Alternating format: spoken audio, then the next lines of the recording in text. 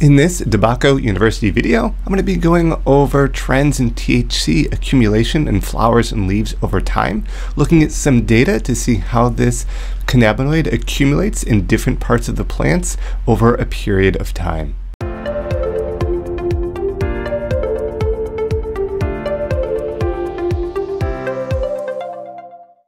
All right, let's get into the trends of THC accumulation in flowers and leaves.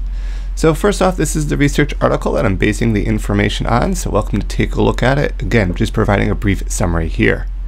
So the time course for accumulation of Δ9-THC in flowers in medical marijuana plants. So floral and leaf samples were collected from two strains that they looked at here at multiple intervals during the flower induction stage. This plant material was collected from greenhouse grown plants. The accumulation of the Δ9-THC in these samples was determined and we presented here in graphical form. So what do those graphs kind of look like? Well, here's what we're looking at. We have the same Sour Willie variety here. We're looking at that accumulation of our Δ9. Here we have the leaf, and here we have the flower. So again, on our y-axis, we have the Δ9-THC percent dry weight in both examples. And then we have days post-flower induction here on the x-axis. Letter A, this kind of graph here, what this is showing, this report, is the average of 3 plants for Δ9-THC levels, and floral samples is the solid line, and leaf samples here is the dotted line. Panel B over here is showing the Δ9-THC in floral samples from the top of the plant, which is the solid line, and the bottom of the plant, which is the dotted line. What we're noticing overall is that the leaf stays pretty stable and doesn't really accumulate a whole lot overall. The flower does increase over time, but we can see that there's also some great variability.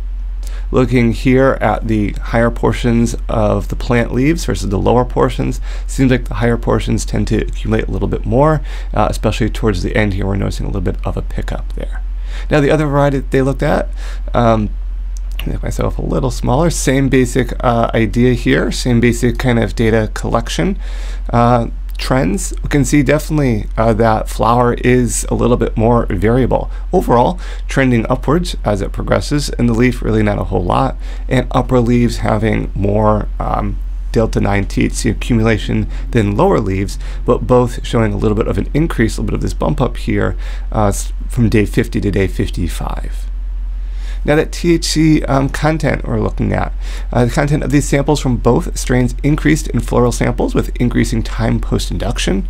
In leaf samples, Δ9-THC levels decreased slightly during the same period.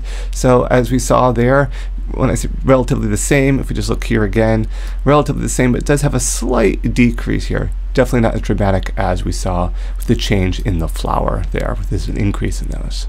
So the content variability, well, considerable variation of the Δ9-THC content in floral samples at each time point collection was noted. I tried to show that with the large error bars there on the graph. Multiple flowers were collected from different parts of the plant to generate an average. Now THC content related to location on the actual plant. Well, floral samples from the top or high portion of the plant have higher levels of Δ9-THC than floral samples from lower portions of the plant. And this can kind of correlate with the amount of light they're getting exposed to versus the lower buds down here.